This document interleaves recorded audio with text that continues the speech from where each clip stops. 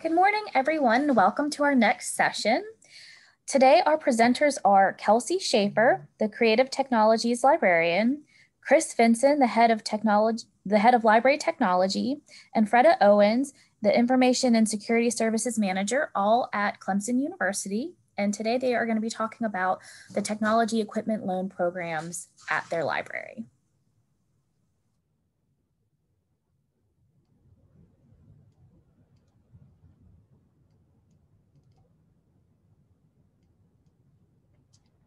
All right. Thank you, Megan. Can everyone hear us okay? Yes. Let us know if you can't. We're glad to be presenting with you guys today, and thank you for spending your time with us. We'll be sure to try to leave some time at the end for question and answers as well. Hi, good morning. Kelsey is with us as well. At time, I gave it a couple extra moments, so we can go ahead and get started. Thanks everybody for being here with us today. We are going to be talking about technology equipment loan programs and thinking through impact, modification, and trends.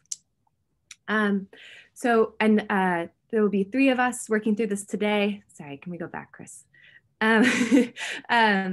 We are all from Clemson Libraries. I'm Kelsey Sheaffer. I'm the Creative Technologies Librarian. We also have Chris Vinson with us, who's the head of Library Technology, and Fredda Owens, who is the Circulation Manager. And so all of us play different roles in relationship to the technology equipment. And we're going to run through basically what we're going to talk about first is history of the Clemson program, how the Clemson program works. Then going to talk a bit about programs at other schools, which we've gathered through research, talk about COVID modifications, and then we'll leave plenty of time for questions at the end. Feel free to pop questions in the chat or save them for the end. And our contact information is on the last slide. But if you have questions about that before then, just let us know and I can pop our emails in the chat as well. All right, we'll get started. Okay, thank you, Kelsey. I want to talk a little bit about the history of the program. In around 2000, it looks like you're talking, but I can't hear you. Oh, wait. I can hear her. Yeah, sorry, that was my fault. I was going to say, I thought I did a sound check. Can everyone hear me now? Okay, good. Around 2000, 2001, the library started our technology program with a large number of laptops. We had about 30 or 40 at the time, and it was a very popular program, but we soon ran into issues with battery life and maintaining the charge level on the laptops.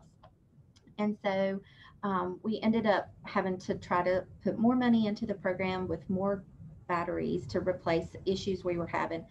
And around 2003, Clemson changed their program requirements so that all incoming freshmen had to have a laptop. So that kind of helped with the cessation of our laptop program. But students still wanted to check them out occasionally as they would come to the library. But our official program probably began around 2014 when our library administration designated around $8,000 a year for our technology budget. Prior to this, we had a few purchases here and there that we would purchase from unit supply funds and such, or on an ad hoc basis for checkout.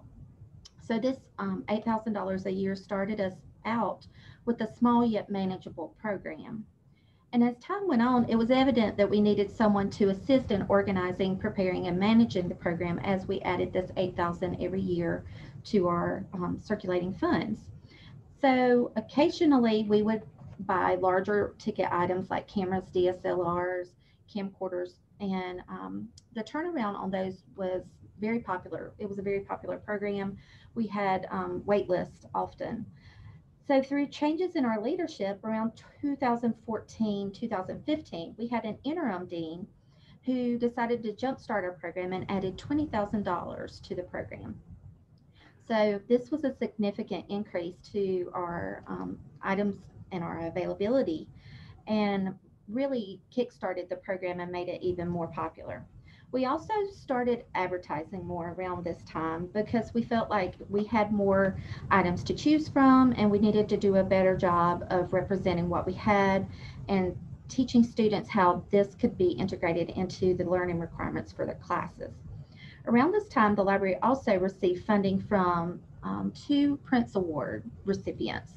And this is an award on our campus in which, in conjunction with a liaison, of awarded faculty member can spend a predetermined amount of funds for the library. Traditionally, most of the time they chose collections, journals, or other library materials. However, for the 14-15 and 15-16 year, the recipients chose to help fund more equipment. The first year, we had an award, and the recipient wanted to purchase virtual reality. That was a great idea, we thought, but lessons learned showed us that no free puppy is ever free, and those often come with lots of other things that you need to buy, such as gaming, controllers, um, different things like that. And it also takes a person who knows and understands gaming. Um, Self-admittedly, that is not me. So we had a good bit to learn and catch up on just being able to ready the VR equipment for checkout for each person. As many of you know, VR equipment is often tied to one particular user's account. So we had to find workarounds to make this a item that could actually circulate. So we learned a few things from that experience, and the next year worked with the recipient to be more focused in our purchases so that we could find things that actually supported what we already had in our offerings. So we feel like we learned a good deal from that experience. Um, I think I'm ready for the next slide, Chris. Thank you. For our logistics, we currently check out most items for around 3 days. Originally, it was about a year, sorry, not a year, a week, except our cards, cables, and accessories, which we check out for 3 hours. We currently require reservations and have no renewals, and our checkouts are housed in circulation at our library services desk. Again, prior to this, we tried 1 week checkouts, but we found that it was difficult to meet all of our patron needs as the program grew and as the popularity grew as well. They are, again, the items are loaned from our main service desk on the 4th floor of Cooper Library. And Chris, if you'll click on the website there, our website is set up so that students can scroll through our list of available items. They are not linked into ALMA or our library system to show availability because we're currently obviously having to quarantine items. But it does give a brief description about what the item is, what it can be used for, the checkout period. There's also some information on overdue fines, and also links to help materials online, such as user guides.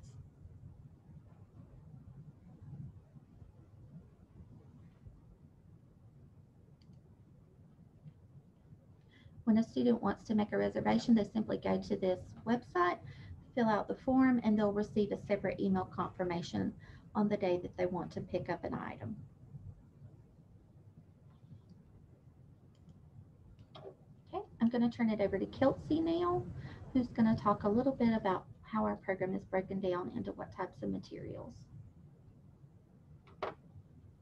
Yes, great. And sorry about that. At the beginning, my sound was not outputting, so I think there's some weirdness. But anyway, we're all caught up. We have 1,445 items that are part of the technology equipment, which is only about 1% of the overall collection. And we'll show some usage stats and budget information in future slides, but just to give an idea of what exactly we're talking about loaning, Clemson has a pretty robust tech equipment loan program. I've looked at other libraries as well with kind of a range of size of program and depth of program. So it's pretty exciting to be at Clemson and see how all this plays out and also how much usage it gets. But just to break it down a bit, of that 1,400, a large portion of that is going to be broken down into the items that are kind of small ticket items, they're cheaper, but we have kind of mass quantities of them.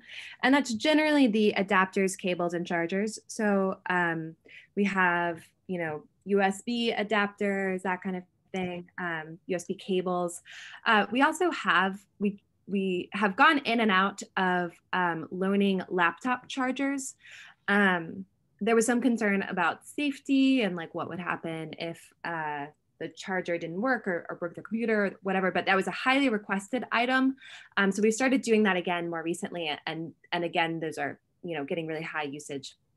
And those are the kinds of things that those adapters, cables, and chargers loan for 3 hours rather than, or for, you know, a set number of hours rather than 3 days. We also, you can see, have a lot of calculators. Those are generally the short items as well. And then miscellaneous things. Well, I'll get to miscellaneous in a minute. Some of the most highly used items, of course, are the cameras and camcorders. So we have, in terms of video cameras, we do have camcorders, which when I try to advertise for these or promote them in classes that I'm teaching, you know, I will joke that they kind of look like what maybe like a dad uses to record a soccer game. And sometimes they don't have as much appeal to the students for that reason. They're not super cool. And also camera or phone cameras have caught up so much. So we're kind of on the verge now, both Clemson and a lot of other schools thinking through how best to support video and photography needs given basically the rise of really great smartphone cameras. But we do have camcorders for people that need that or that need kind of longer recordings. That's usually what we get. And the camcorders are quite good, especially we have a couple really good ones. I do find everywhere I've been, people really use DSLRs, which are, they're like digital cameras with interchangeable lenses. People really prefer to use those for video. They're not really built to be video cameras. So that's part of why it's interesting that there's this prevalence everywhere for or preference everywhere for people to use, students to use those. But I think again they look cooler. They're used to kind of what those look like actually, and that would be an area of investigation is that I've talked about with people is like why people have such a strong preference for using DSLRs, which again are made for photography and not for video. We also have accessories for photo and video, so like tripods. We also have interchangeable lenses for those cameras and some external flashes. We have a green screen that people can check out. So all sorts of things to support people making digital media projects. We also have within that audio and podcasting, so some audio recorders and microphones. A lot of, and I will say, I'll talk about this later. One of the things that we want to do is assess more, but we know that that a lot of these items are being used for class projects. So especially the video, photo, and audio pieces of equipment are being used for, you know, when someone's asked to make a video for class or podcast for class. And we're just gonna continue seeing more projects like that at the university, I think. So it's exciting that we can support that. And I can talk at length about especially the audio and podcasting, but in general, how we choose these. And there's a kind of standard across the board. We're looking for items that are pretty robust and that, you know, aren't going to break instantly. But also you want to use find something that is easy to use. And I think that's kind of the hardest thing to find because you want something that's good quality, right? That will like record something really well, but also isn't too complicated for people. And I think that that's the main issue that people run up against when buying like high-end video cameras. And often the students will say, oh, I want the, you know, the nicest camera that's available, but it will be, you know, too complicated for them to use. And so then how do we kind of split the difference, give them something that's really good to record with, but also easy to use or provide more training. And also to delve a little bit into the support. That's another thing that we're trying to figure out is exactly how to support people using these things. So how best to provide guides or manuals or that kind of thing with the information. And also how do we provide in-person support in the best way? So right now, when someone checks out a piece of equipment, they can ask at the main desk how to use it. if the people at the main desk know, they will provide that information, or they'll send them up to an alternative service desk, which is the Adobe Digital Studio, which is what I run. And I have interns that work there. Of course, this is pre-COVID, who are able to provide more information about using the cameras. But I don't think actually a lot of people make that journey up the stairs. So we're losing something a little bit there, and we'll talk more about that later. And we have a few different kinds of microphones, and including, we have some microphones for video as well. And then the other is some fun stuff like tablets, media players. We have a GPS tracker, we have a metal detector, so just some like fun things. I've worked at other places that had like a telescope for checkout. It's fun to get these kind of one-off things that might expand people's creativity. So just an idea of the scope of the program. The most used items are definitely the adapters, cables, and chargers, and then the video and photography, those kinds of cameras. The tablets get a lot of use. Yeah, all right.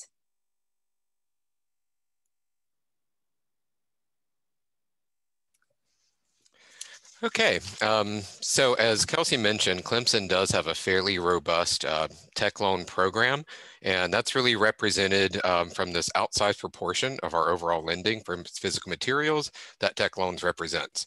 So tech loans represents 21% on average of our overall loan counts, at least through 2018 through 2020.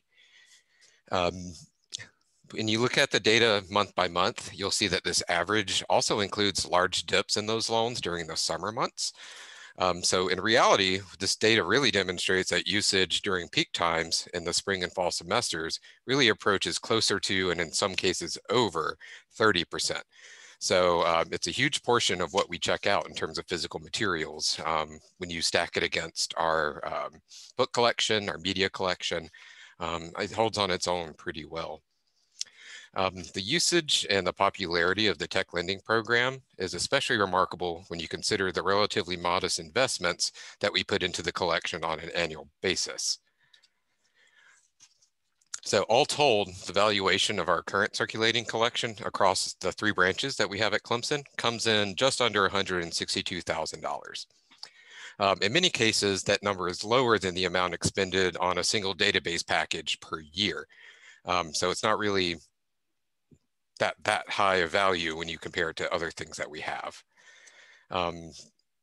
For this fiscal year, we have $20,000 encumbered for tech lending.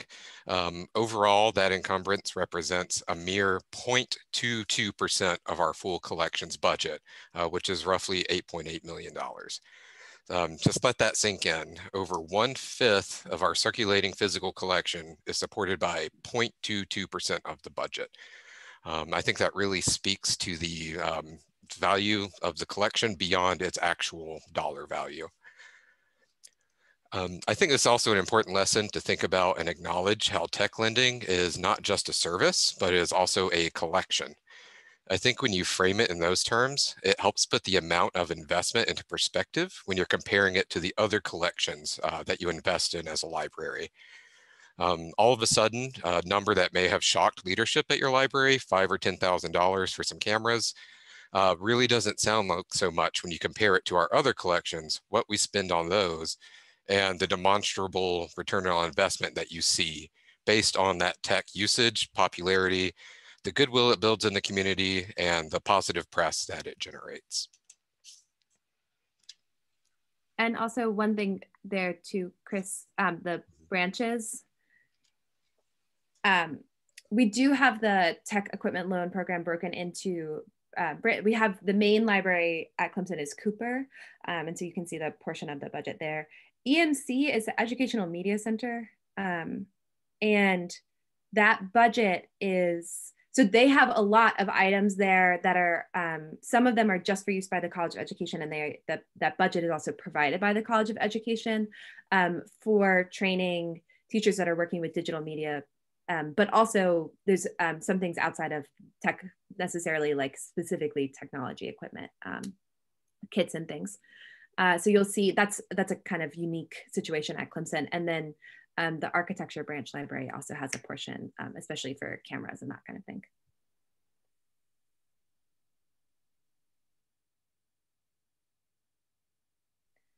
So we've talked about this a little bit so far, kind of spaced throughout the Clemson program, but just thinking through some lessons learned broken down into policies, budget, and staffing. I'll start with the maintenance. So things break all the time, both big and small. So it's pretty easy when a adapter breaks to like get a new one, but it does take it out of circulation. And if it's an adapter that you need for like a DSLR, that means that whole DSLR camera, which is in high demand, is taken out of circulation. So, you know, that's again, going back to the idea of choosing items that are within, you know, often you want to pick something that comes from a big name company that, you know, that has good customer service, that you can get replacement parts from them for a long time. So it goes into choosing items, and also thinking about having backups on hand if you need. Having that consumable budget makes a big difference for the items that are replaced often. In addition to having a budget for consumables, I will point out that one of the most important things I can say about the staff who do run the program here in our area is that they are kind of hands-on, learn as you go. We have been able to hold on to kits and lenses and cameras that may not be working appropriately, but that we think we could part out and piece out. And our current technology coordinator is really good at trying to, for example, replace a screen on a camera with another camera that the body might not work, but the lens is still good. So if you have somebody who's willing to Google things and learn as they go, it is possible to, you know, find ways to get the most out of your budget dollars. Lessons learned about policies, I'll go through those a bit. One thing that we learned that was really important was to have our library write and approve a policy that our front staff could refer to. It's if the person at the front desk is having to tell somebody, no, you can't renew it, or deny a departmental request, it really helps them from a customer service standpoint to have something in writing that they can refer to. It's also a good idea to establish procedures and working relationships with other offices on campus to ensure that your efforts at retrieving non-returned items is set up beforehand, that you set that process up beforehand. For example, we tried to make sure that our police department knew that we circulated materials and what the items would look like and what kind of tags they would have on them. We've even talked to our CAT bus transportation system on campus and our financial system on campus. We previously had a girl who left a very expensive camcorder on a CAT bus, and the driver of the bus knew that it belonged to us. We had it appropriately labeled, and he knew the steps to get it back to us. Similarly, we had a girl who wouldn't return items and had probably about $8,000 worth of technology checked out. I could not get her to return my phone calls. I tried sending letters to her home, tried contacting her parents, but I finally got the material back when I sent a police officer to visit her in her class. So having those relationships with the police or your Office of Community and Ethical Standards really will help should the unthinkable happen and you have to start working on trying to locate some missing materials. For staffing, we found that it was really important to consider the extra workload, not just on the person managing and coordinating the program, but also the other staff at your service desk. We found that it was really important for everyone working our service desk to know a good bit about the policies, the procedures, and how to operate each piece of equipment. Because your technology coordinator isn't going to be here at 10 o'clock at night when someone's running in for a last minute project that's due the next morning. So that lovely joy is going to be bestowed upon your night manager. So it's important to make sure that your training goes through all of your staff for your front service line. It's also a good idea to make sure that you are working with your marketing staff if you have staff designated for marketing and communication. it's important to help get the word out about how these items can be used in classes and the loan policies as well. And your front desk staff are often your best marketing assets. They have close interactions with all of your daily patron base. So consider things like that when you are setting up. For example, we did a petting zoo, and it was open to anybody in the library, anybody who worked here, anybody external students, and we would just set up in the lobby and have people come by and talk to us about the stuff. You know, what is this? What can I use it for? How long can I check it out? What's the overdue fine? Sometimes technology can be a bit intimidating. So we found that these technology petting zoos were very helpful in helping people feel more comfortable with the technology. It's also important to remember to reach out to your marketing staff who are putting out your social media to help publicize important upcoming dates for end of the semester things like graduation or debt turnover. So at the end of every semester, we do a special broadcast message to our students to remind them to turn in any overdue technology and also to pay any overdue fines so that we don't hinder their graduation. Um, it's also important when establishing your policies to make sure that you either have a policy or you write yours into um, your procedures in a way that ties into your campus policy on illegal activity. Um, if there's illegal material on the cameras when you're reviewing them for example, when we get them back, we have to check for battery life and format of SD cards. So if we find illegal activity on the cameras, we turn those over to university officials. So make sure that that's stated in your policy. Lastly, it's also important to consider making it a part of your procedure to have frequent offenders come in and actually have a one-on-one interaction with your service desk manager or your technology coordinator. We have found that that's a good way to kind of stave off frequent flyers, people who get something and then don't return it for a month, or people who just are frequently breaking things. Sometimes I have to have a little come to Jesus conversation with people. And I find that once they've come in and had that conversation, they realize the importance of the program because I try to impress upon them, the longer you keep this, you're making someone else not have this technology available. So you're hindering your fellow students. But also you can usually find out why they're late. Maybe they have trouble with parking, or maybe they are struggling with something else that you can refer them to another campus service. So we've been able to make some good contacts that way and get some students some assistance in ways that they needed just by having them come in and have conversations about why they're being a frequent offender. So that's a little bit about the policies and staffing. Chris is going to talk a little bit about budget. Yeah, so to wrap up the lessons learned in terms of budget, as Kelsey had mentioned with maintenance and including a consumable budget, you also want to include budgeting for things like cases and accessories, extra batteries, things to clean the equipment, things like that. Really eat into your overall budget. So it's important to keep those in mind as you set that money aside.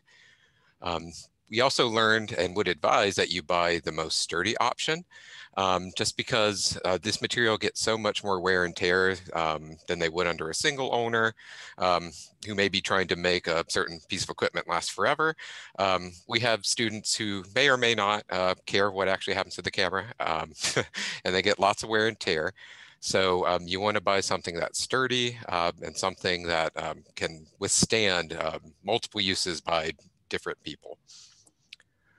I think one of the most important lessons learned in terms of budget is keeping in mind that you need to buy what you know you can support. So Fredda had alluded earlier to a fund that we had received to purchase some VR equipment to make circulating through our collection.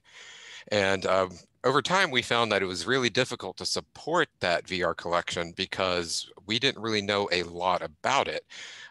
We didn't know a lot about how to use the technology. We didn't know a lot about how it was being used by the students who were checking it out or by the faculty member who was assigning VR projects. So we advise that you buy what you know you can support so that you don't end up in a situation where you're just handing off technology without any idea of kind of, the context around it. So it's really important to keep that in mind. And whatever you buy, you need to justify with usage stats, with stories, anything that you can find about your equipment and how people are using it, being able to create a narrative about why this equipment and why this collection is instrumental in delivering services and value to our patrons.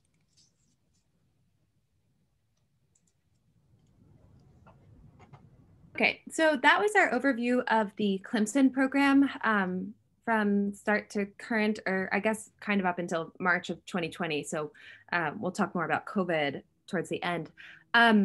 But part of what I've been really interested in is doing some assessment of both the Clemson program and understanding how the technology equipment loan program works at other schools. So we found Clemson Libraries put together a report on what it means, what it would take for Clemson to become a Research One library.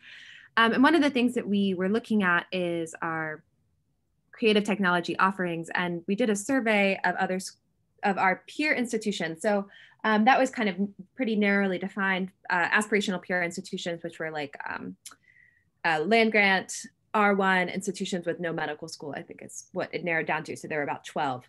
And we found when looking at the creative technology offerings that they had, all of the 12 peer institutions had technology loan programs. So that's really promising and exciting. And I'm also really interested in kind of how the programs function. So just a day-to-day, what's working across the different institutions. As part of this long-term project to understand technology equipment programs across the country, or maybe in the Southeast, however we define that, and also figure out how better to support students. So I think there's a lot of research out there about starting up the programs and kind of what you need to start it up. There's a little bit about how they run day to day, but less about assessing them and also about looking at trends across schools. So that's, this is starting to introduce that program. So just to say, of our aspirational peers, 12 of them have technology loan programs. And then, I find the rest of this data pretty interesting too. So here's a giant table, which I know is maybe overwhelming. I was having a hard time figuring out a better way to visualize each of these elements. So I'll go through, this is just research that I did, and it all happened I did this research pre-COVID.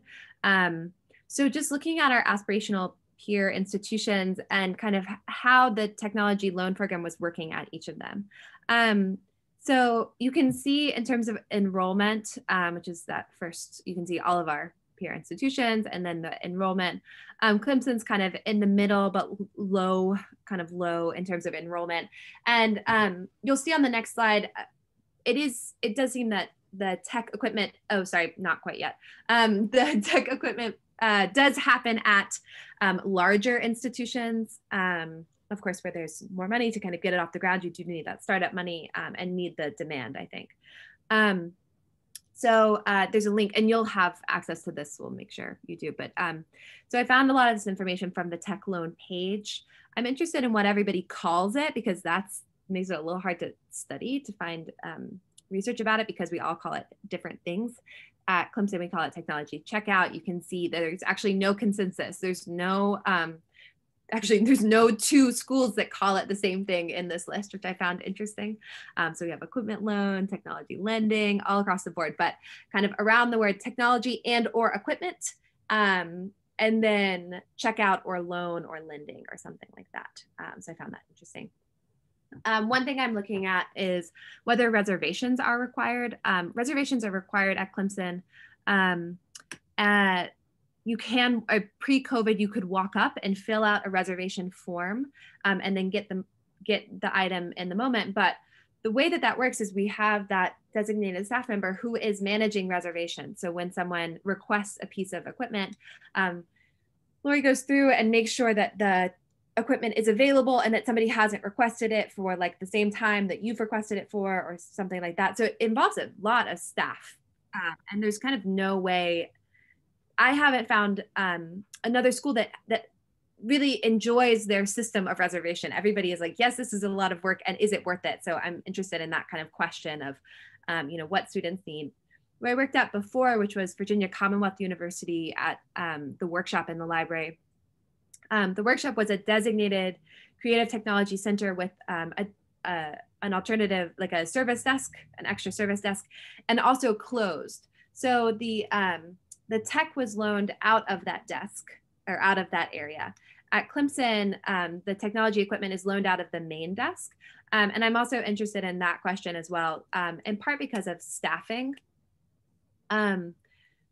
Because, about staff training, basically, about whether people are able to provide the specialized knowledge that's needed, that can be needed to provide assistance with this equipment. So you can see those two questions interacting.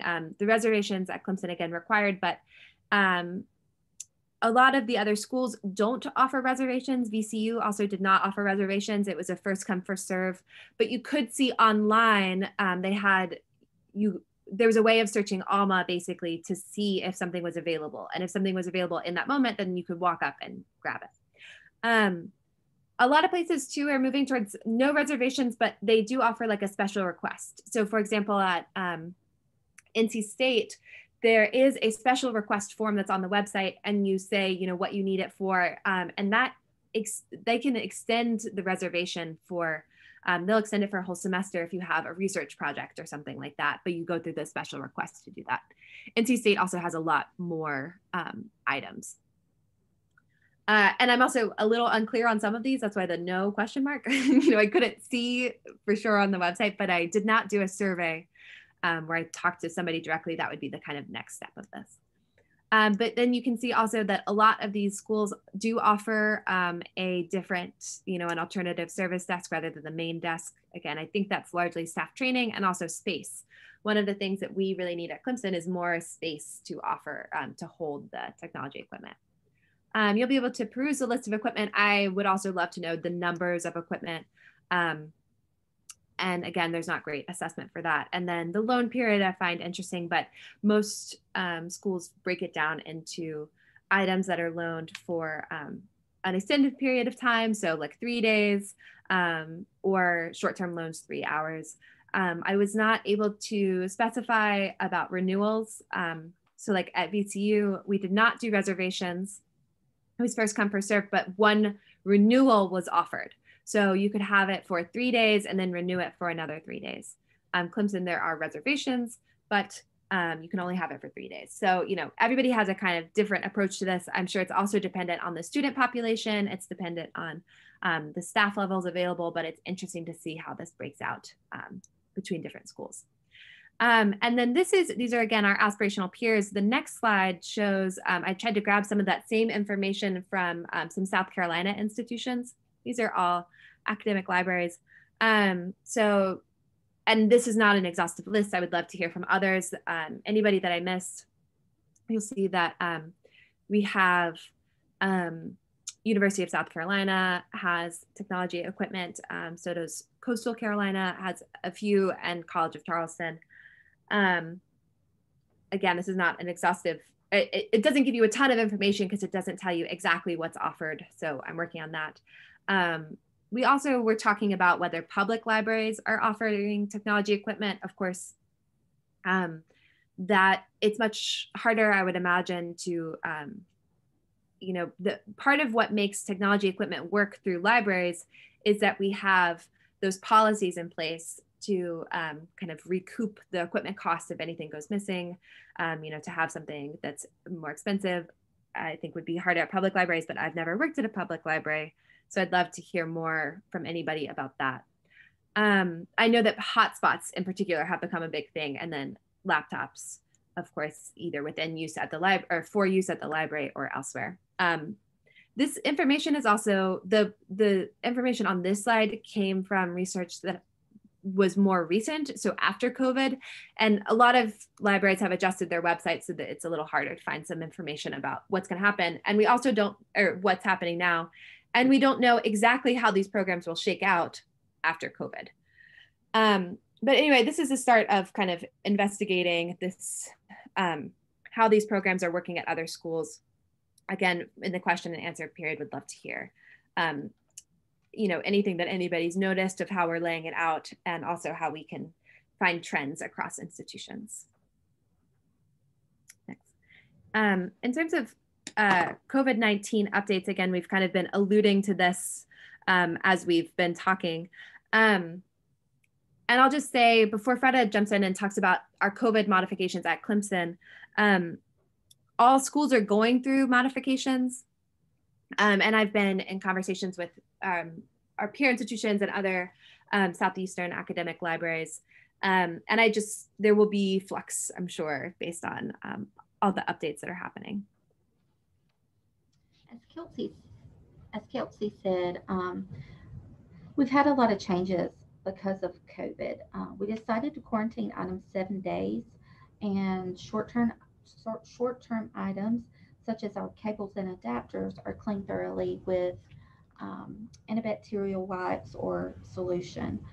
One thing to keep in mind if you have a program like this or setting up a program in the middle of our COVID uncertain times is that some materials can only be cleaned with alcohol, especially if it's technology.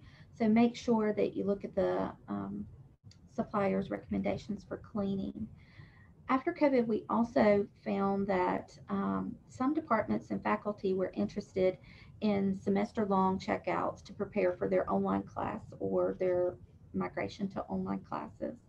Our policy is kind of set up that it states that this program is meant to support student learning and engagement.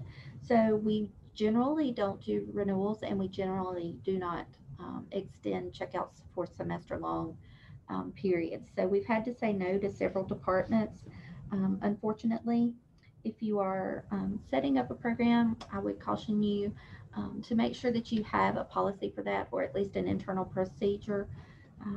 Some departments, we even had several requests from our campus media and communications department. You would think that they would have their own photography and recording equipment, but we have often fielded requests for them as well.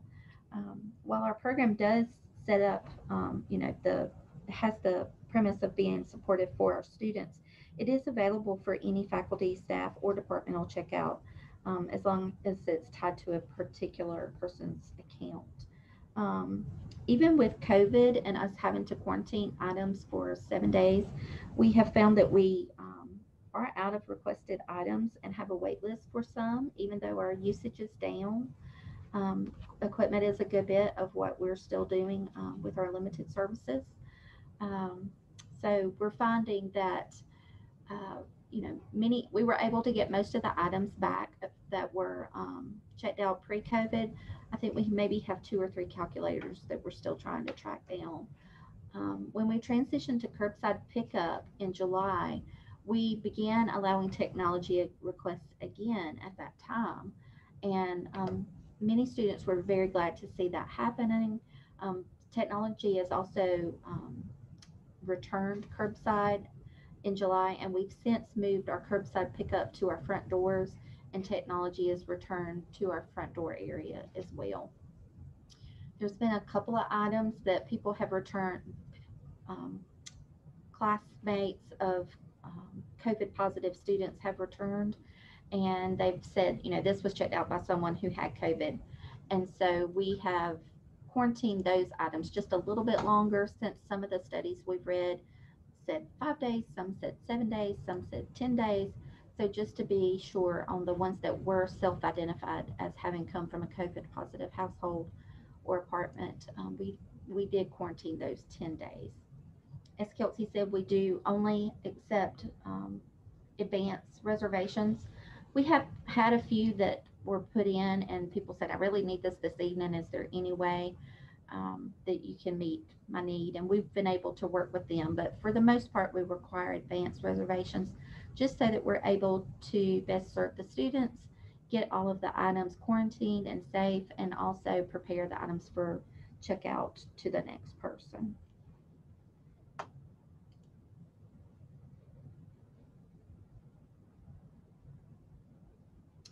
So just thinking, oh yeah.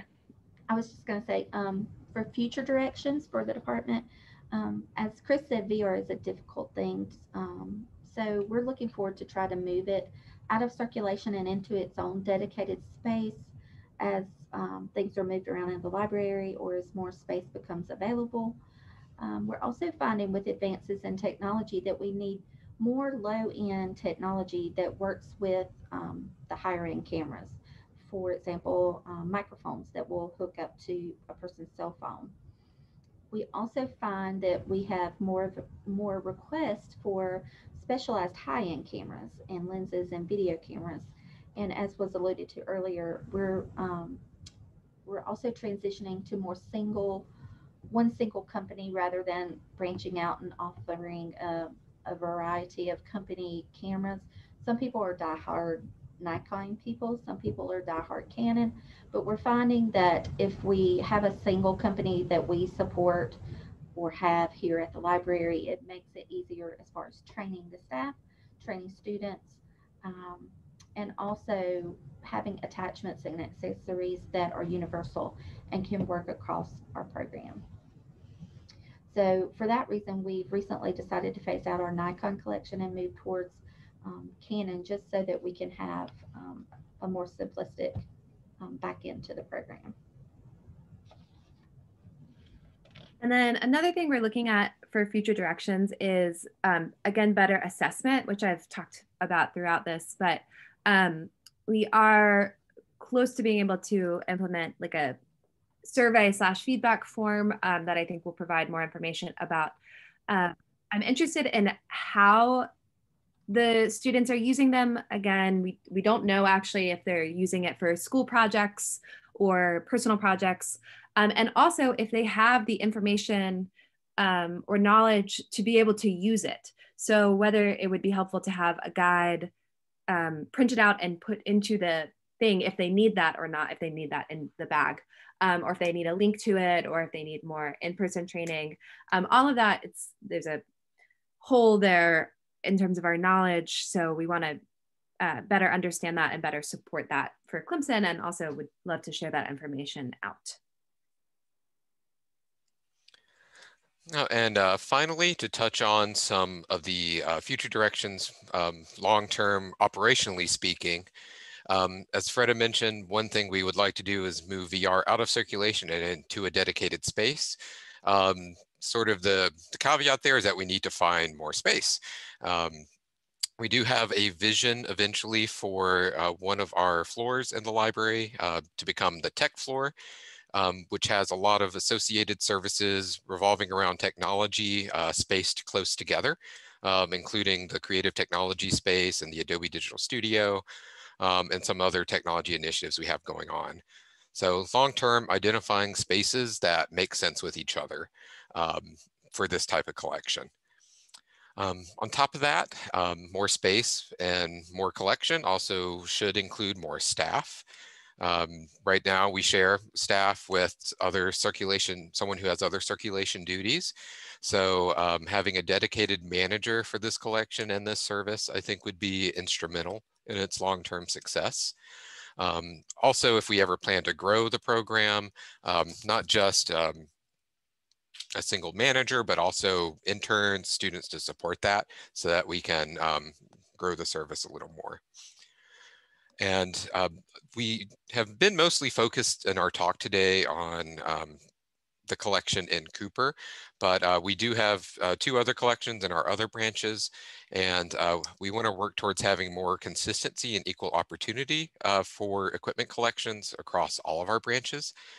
Essentially just, I think we do a really good job of it already, but just making sure that we all kind of have the same types of training, we offer the same types of equipment so that our patrons have a familiar experience no matter where they go within the library system. And in that same regard, making sure that all branches have equal opportunity for purchasing and making that equipment available, so that it's not just restricted to one program or to one library.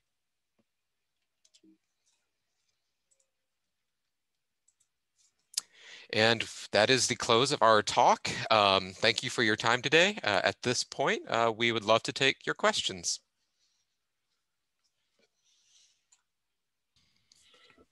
I have a question. Yes, great. If it's all right to ask, so for laptops, as far as locking them down, making sure you wipe all passwords, personal information, software settings from the prior borrower, what were you doing for that? We currently don't check out laptops here at Cooper. Our Education Media Center does. And I believe that they use, they let the students log on with their Clemson username and password, and it kind of saves their items to the cloud. Chris can probably speak more to that. At Cooper, we no longer check out laptops, but we did have iPads for a while and moved those, transitioned those to the media center as well to help focus on the education programs there. Mm-hmm. But the iPads were reformatted at the end when every time they were brought back. Okay, by the staff every time they were reformatted Yes. upon Yeah. return. Okay. Yeah, and as Fredda was mentioning, I think it's accurate to say that in terms of what the Education Media Center is doing is the laptops are treated more or less like public PCs. So the student would come in, log in with their information, do their thing, and then once they log off, all information, all history would be wiped and ready for the next use. You know if that was done with a particular software, or if was it deep freeze or? Yes. Okay. Yeah, deep freeze. Yeah, they were. We had a ghost image that we would use to apply to each one when it came back. Okay. Okay. Also, so as far as lending out, you would never ask for any kind of collateral if it was an on-the-spot thing. It's just, here's my student ID, go ahead and borrow. You don't have to ask for any collateral, like an ID or whatever. Correct. Yes, as long as they were an active and valid student, and we do a patron load daily. So if they're an active and valid student, faculty or staff, they were extended technology privileges. Our technology program was not available to our community patrons or alumni. But we do have item costs. So that's one thing when you're looking into setting up a program or improving your current program. It's important to make sure that you have item costs in each record when you're setting them up, so that in the case of non-return, the person can be billed for them.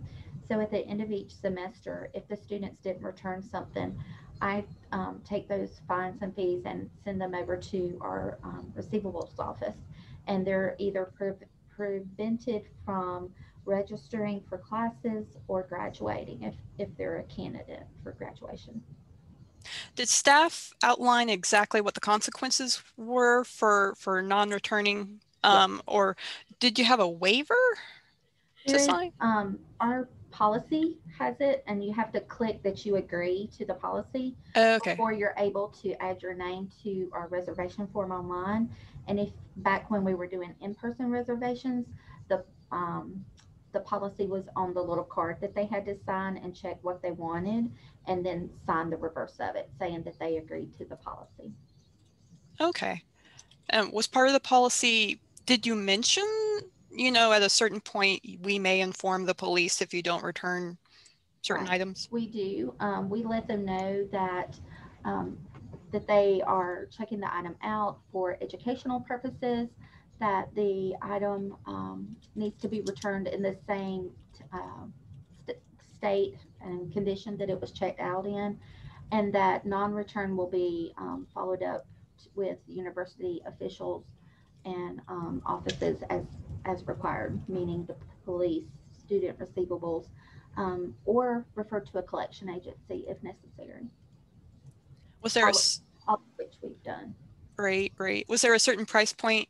I mean, would you inform the police for $100 item, or was it, you know, a little larger than that? Typically, we only went to the police or the Office of Community and Ethical Standards if it was something that was, of great value. I don't typically go to them for a graphing calculator or a voice recorder, but I'm not opposed to it because, and the reason I say that is, you have to keep in mind that while it may just be $100 item or a $300 item, that person keeping it is preventing other students from having the same benefit that that person has. So it's really an equality and fairness issue as far as accessibility to the technology. So if someone else is keeping something out too long or being habitual in the way that they are checking items out, then it's my responsibility as a manager to make sure that they understand the importance of returning the item back. And typically I get really good success by contacting parents. I don't share what the person has checked out because of confidentiality. I just say that they have an important matter to discuss with us here at the library, and they need to have their son or daughter contact us as soon as possible. And usually if they get 2 or 3 of those phone calls, their son or daughter usually come in and say, "Can you please stop calling my mama?" And so that usually works pretty well. Yeah, at a public library, I don't think we can always call mom, but all right. Well, thank you for your answers. Sure. Thank you everyone for your questions. Thank you, Kelsey, Chris, and Fredda for your presentation. I'm going to go ahead and stop the recording because I do have another session that starts at noon. But